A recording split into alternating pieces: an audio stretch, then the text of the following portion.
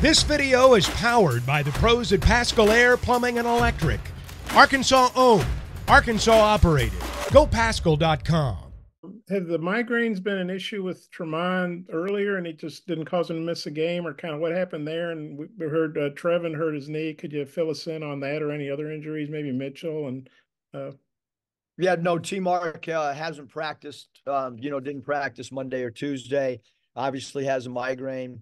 I'm not a doctor. He's got a migraine. So that is what it is. And then, with Brazil, his knees had soreness, since Monday's live practice, and just wasn't able to go in the second half.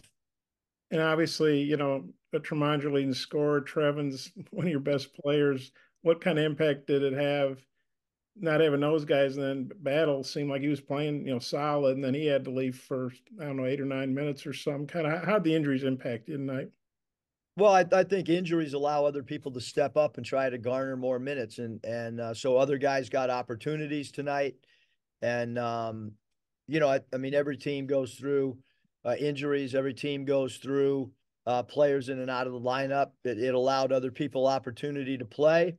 And then you go back and you watch the film and try to dissect the players that got the extra minutes. And but we're not shooting the ball well. We're not defending well.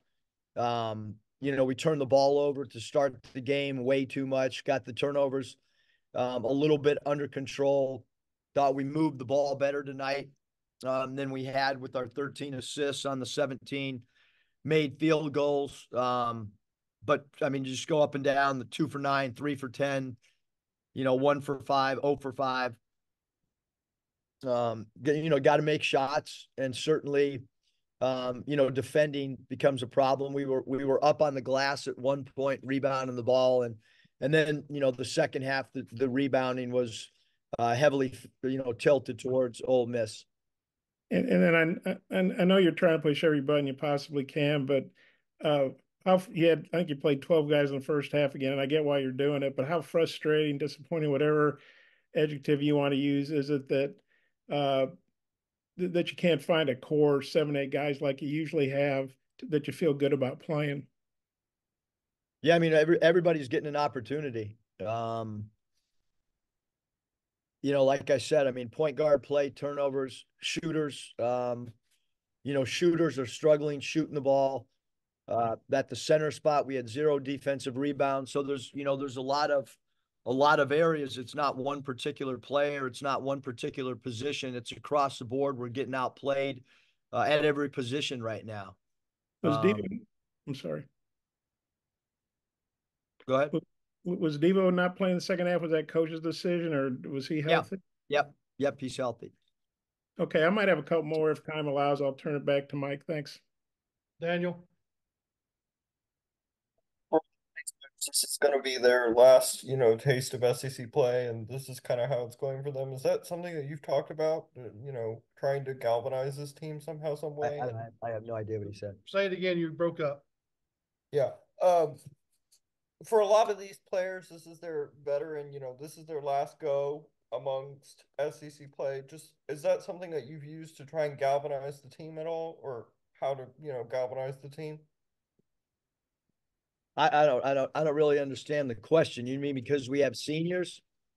Yeah. Well, that's up to them to no, we haven't talked about being a senior, being a junior, being a freshman. No, we have not discussed that. We talked about ways to try to beat our opposition. Hutch? Yeah, Eric, quick follow-up on Brazil. Is it the same knee that he hurt last year? And what kind of level of concern is there with that? Well, Hutch, I'm not a doctor, and therefore, for me, it's right now it's soreness, you know what I mean? So I'm sure that, anytime there's soreness involved, I'm sure, we don't have our team doctor with us. So you go back home and our trainer's really good. He's usually spot on with all the evaluations. So, until I get further word, it is what, what Matt, our trainer, like I said, he's been excellent since he's been with us, and he's right now calling it soreness, and so rehab and things like that, and you let the doctor check it out as well. You mentioned the early turnovers. What do you think was behind that? Was it more of Ole Miss, or was it things you were doing, or what do you think caused that?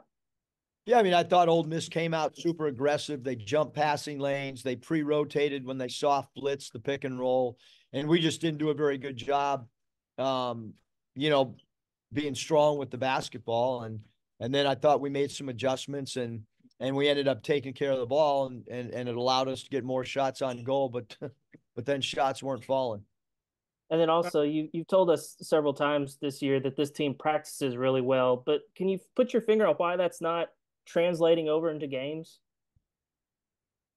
Well, right now teams are just out playing as such. I mean, you can have great practices, but teams have size on us at certain positions, and I mean, I'll say it once and I'll say it 100 times. I'd rather have a team play good in games and not practice well. We've had some guys not practice well over the last 3 years, but certainly really produced in a game. Final question, Bob.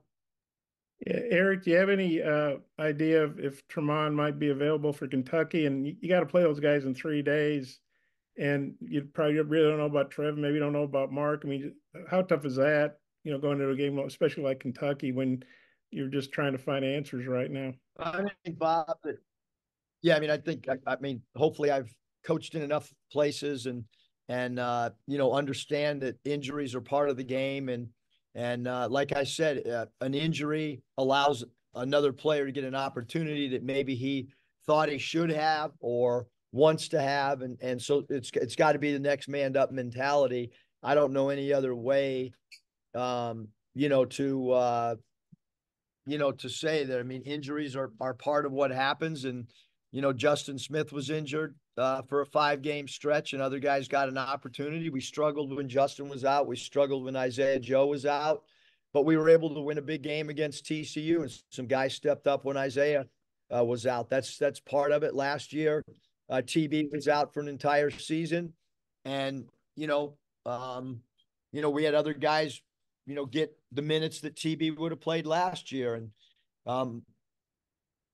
right now, we're a team that, we lost 4 guys that have played in an NBA game this year. And right now that's a lot to replace as we're starting to see this thing unfold before us. I mean, there's not a lot of teams in college basketball that had 4 players from one team go on to play in the NBA. And then you try to figure out what you can do. And right now, obviously, we're struggling on both sides of the ball. And Daniel's question about, our seniors. I mean, you want senior leadership. You want guys to embrace. But we want all our guys. I mean, I want our freshmen excited. We want our seniors excited. We want everybody excited. We don't have that many games left, although we still have a lot left in conference play. And we got to try to figure out a way to get better. BetOnline is your #1 source for all your betting needs. Get the latest odds, lines, and matchup reports for baseball, boxing, golf, and more. BetOnline continues to be the fastest and easiest way to place your wagers, including live betting and your favorite casino and card games available to play right from your phone. Head to the website or use your mobile device to sign up today and get in on the action. Remember to use our promo code BELIEVE, that's BLEAV, for your 50% welcome bonus on your first deposit. Bet online, where the game starts.